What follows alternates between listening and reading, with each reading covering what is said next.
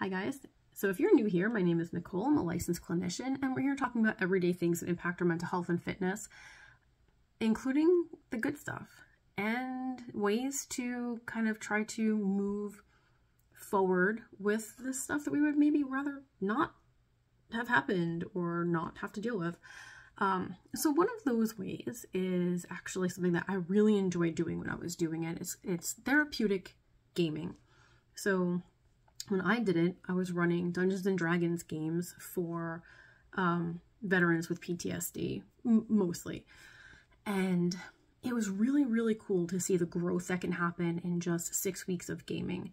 Now, we had about 3 hours a week of active gaming and then an hour or two for processing. So it was a time investment for everybody for sure, but it was so worth it. And there's the reason why was because when you're creating your character, you can create them to be whatever you want them to be, right?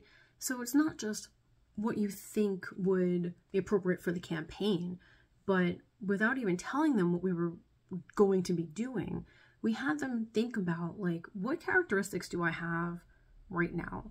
What do I want to turn up a little bit? What do I want to turn down a little bit? What do I want to try out? If I'm an introvert, do I want to try being an extrovert? If I am fearful of the water, maybe my character can go into the river and I can see how I feel about that without actually me physically having to do it, right? So there's so many things that you can try. You can try on, you can try out. If you're not a natural leader, you can have that opportunity to step up. And it also gives you a lot of camaraderie.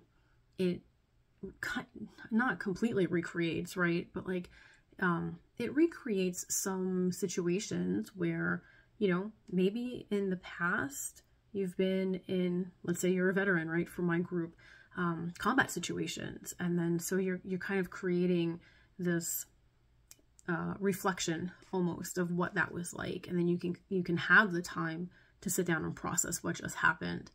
So I highly encourage you, if it's something that you've ever even thought about, maybe I want to learn how to do, or oh, I love doing this is fantastic.